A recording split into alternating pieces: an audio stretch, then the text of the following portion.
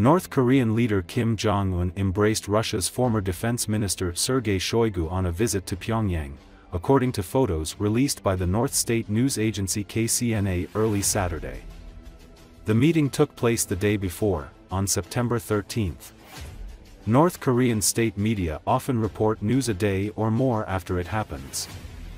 Shoigu's visit follows a high-profile visit by President Vladimir Putin to Pyongyang in June this year. One of the images from KCNA shows Kim in the driver's seat of a luxury car, which has a Mercedes logo on its front, and appears to have bulletproof protection, with Shoigu in the passenger seat. The former Soviet Union invaded Korea at the end of the Second World War and installed its leadership and supported its establishment as a separate Korean state in 1948.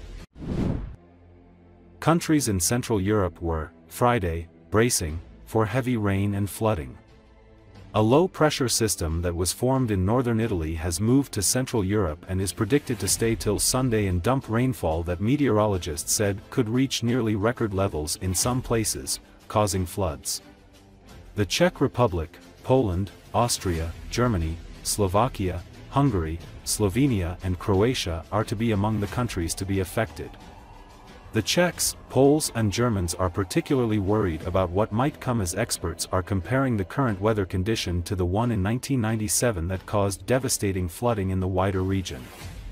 At that time some referred to it as a 1,000-year flood or the flood of the century.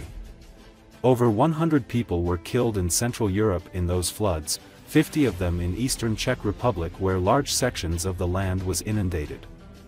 In the Czech Republic, local authorities were erecting metal barriers or protective walls from sandbags. Water was released from dams to make space in reservoirs to help contain the floods. Citizens have been warned to get ready for possible evacuations.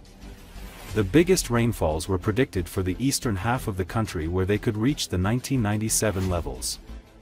The second largest city of Brno is among the places that have not yet built complex protection against flooding like Prague. Czechs were asked not to go to parks and woods as high winds up to 100 km per hour are forecast. Many public events planned for the weekend have been cancelled at the request of the authorities throughout the country, including soccer matches in the top two leagues. We have to be ready for the worst-case scenarios, Prime Minister Petr Fiala said after a meeting of his government's Central Crisis Committee. The wet forecast follows a hot start to September in the region as the world is just coming out of its hottest summer on record, breaking a record set just 1 year ago, and many scientists say 2024 could also become the hottest year on record. A hotter atmosphere, driven by human-caused climate change, can hold more moisture and can lead to more intense rainfall.